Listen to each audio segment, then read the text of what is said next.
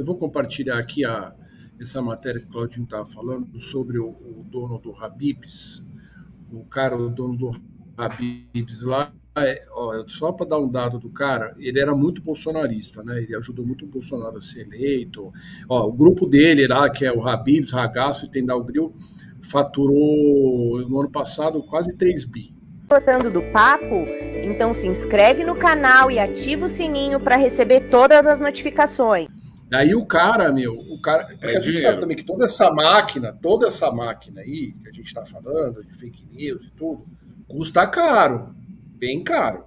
E tinha um monte desses filha da mãe, para não falar outra coisa, que botaram muito dinheiro nisso. Não é só o velho da van, não. O velho da van é que é o mais que gostava de aparecer e tudo. Aí o cara agora tá falando aqui, ó, extremamente otimista com a economia, a inflação vai cair, os juros, o dólar tá caindo, vou poder comprar a farinha para fazer isso. O litro do óleo tá metade do preço, imagina quanto esse cara não tá lucrando.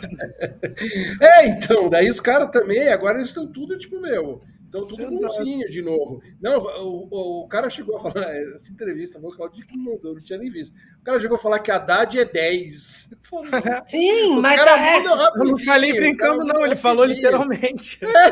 Não é brincadeira, ele falou, a Haddad é 10. Ele veio, conversou com a gente, um cara simpático, os petistas se preocupam muito com as pessoas.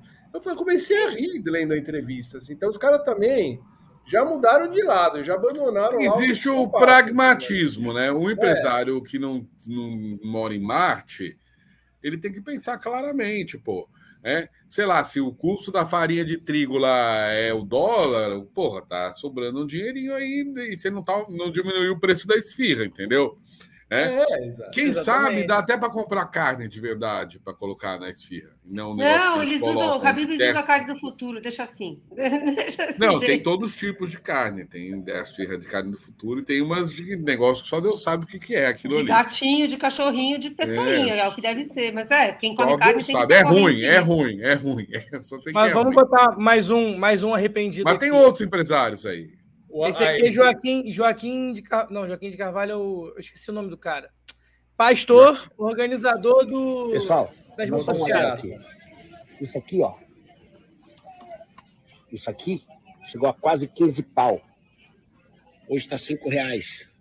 Viu, Paulo Guedes? Pilantra. Para virar a Argentina, 6 meses, para virar a Venezuela, 1 ano e meio. Por que no teu governo você não conseguia baixar essa porra? Eu, miserável. Calma aí que eu vou te mostrar quanto tá o contrafilé aqui. Eu quero falar um negócio importante. Disso aí. Jackson Vilar, o nome dele. Ele é organizador que é o seguinte, esse maluco. Esse pessoal que é anti-Estado, os neoliberais, ultraliberais do guedismo, eles acreditam que o mercado resolve as coisas sozinho. Então, eles acreditam. Fizeram com um lance de abastecimento num país do tamanho do Brasil, de 200 milhões de habitantes. Vamos simplesmente acabar com os estoques reguladores. Porque isso aí é gasto. O Estado fica armazenando isso aí, paga o armazém e tal. É o seguinte, é variação, preço real.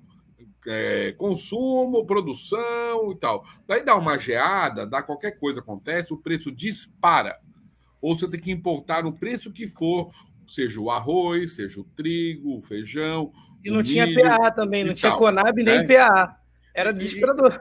Na realidade, é uma burrice tão grande e é a coisa mais anticapitalista possível você fazer isso.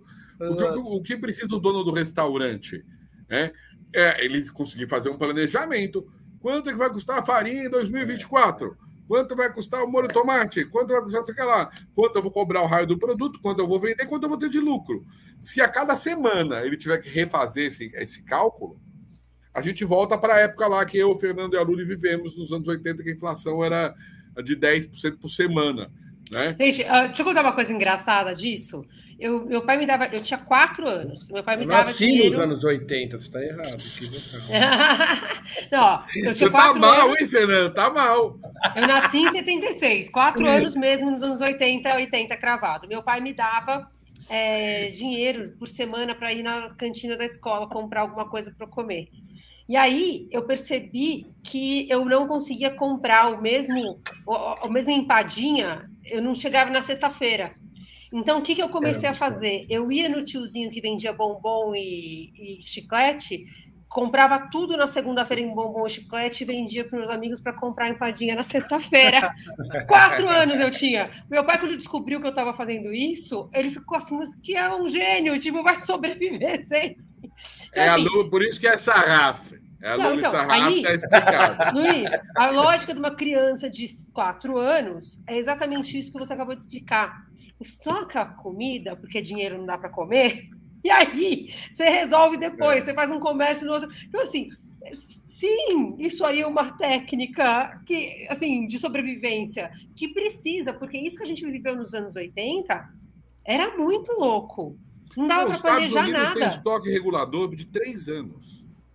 Eu tinha um estoque regulador de chiclete e chocolate. 3 anos.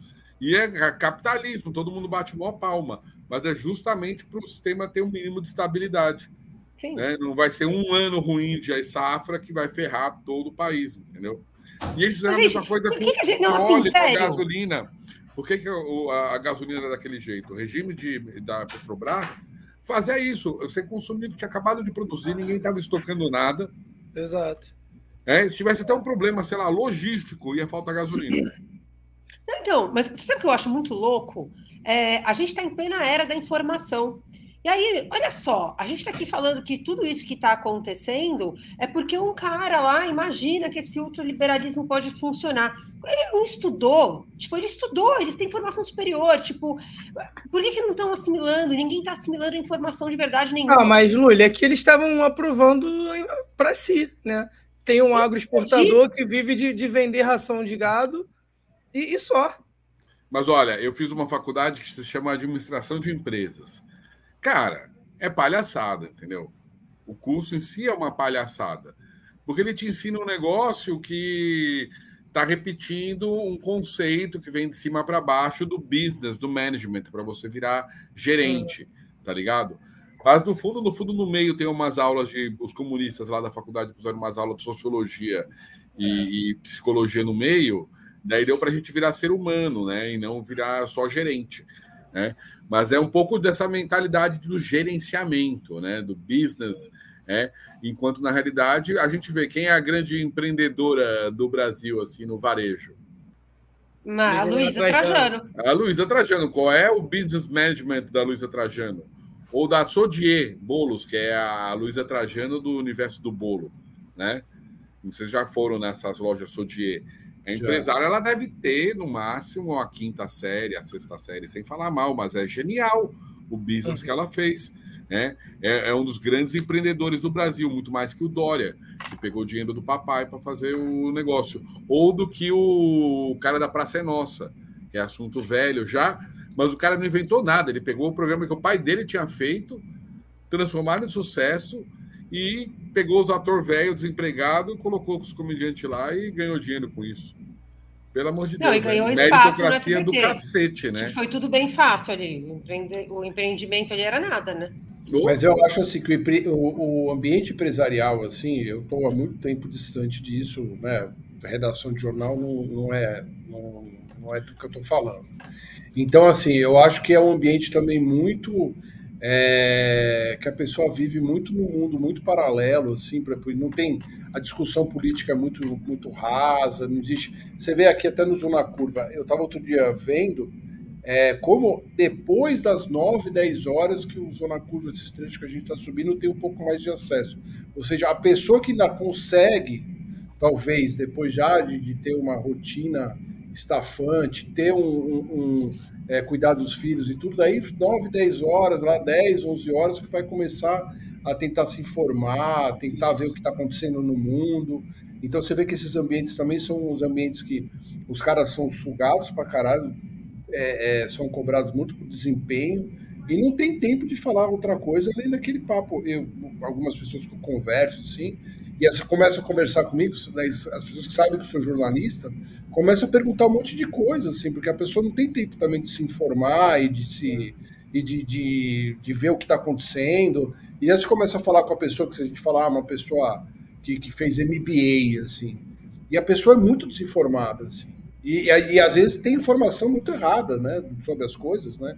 Informações com fonte errada. Você fala, não, mas isso não aconteceu. Não, mas ou me falaram, né? Porque às vezes também sempre tem um que pode se parecer o mais informado desse ambiente empresarial e o cara passa uma informação completamente equivocada, mas como o cara também não tem informação... Mas olha, tem uma coisa que é real para o empresário, é o balanço. É como o Claudinho falou, na hora que o cara fala, caramba, estamos ganhando dinheiro vendendo esfirra agora. Exato. Exato. Que beleza, quero que continue assim. O balanço o cara entende, não tem jeito. Por isso que eu acho que no final, aquela a economia estúpido lá dos anos 80 exato, é o que define. No fundo, o que vai virar o jogo é a economia. Então a gente tem que acender uma vela aí pro Haddad e torcer para realmente eles tentar continuar sendo esse equilibrista, aquele monstro que ele é, né?